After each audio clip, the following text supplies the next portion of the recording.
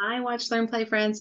It is another week. It's another weekly update. We just finished our monthly class for the month of April, and I'm going to show you what's new in the classroom this week. So I'm in the midst of a challenge. This is the Living in Your Journal challenge that I've invited you to participate in, but all of the recordings that I'm doing in that challenge are going to be kept in the Watch, Learn, Play classroom. So those are the lessons that I've added to the class this week.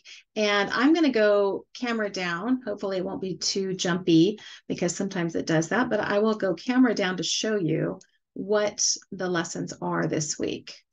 So we'll go to that. This I just finished after our monthly class. So the monthly class was focusing on a V shape or triangular composition. And so this, right, this, if you look at that, that's a triangle, and so is this. And so that's the composition that we did this month in our class.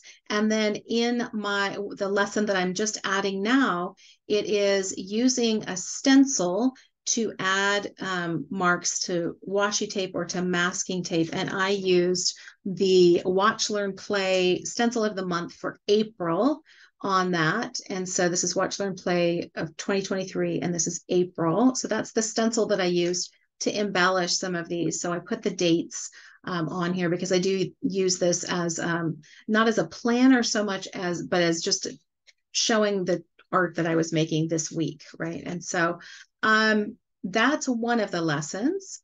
And we've got lots of extra lessons in there this time. Another one of the lessons is we did a couple of under the influence sessions, and one was featuring the art of Samantha Dion Baker. And so there's an actual 90-minute class of me going through the process of drawing things on my desk and painting them. So that lesson is in there. What other lesson did we put in there? Another lesson that I did was on lettering. So I'm going to find that one. There's lots of extra lessons. So we're flush with lessons this week. I did some lettering. We were featuring another artist, Catherine Harrell.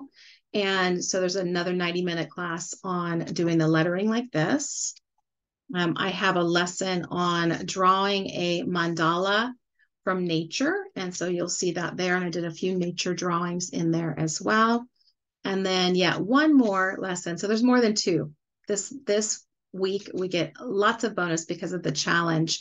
This is a desk debris background. And so I did that right in my daily creative everything journal. So you can see how I'm living in this journal is showing up here now. So I do art, I do writing, I do list making, and all those things.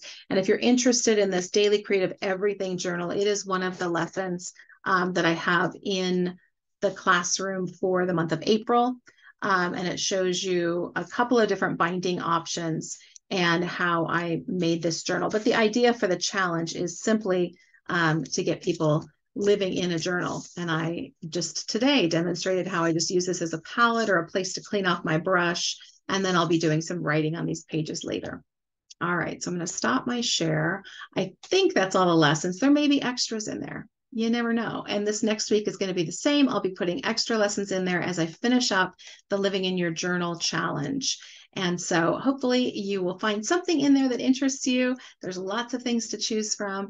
And don't forget about our office hours on Mondays at 4:30 Pacific time. That's just a time to hop on, ask any questions, and share what you're working on. So see you next time. Bye-bye.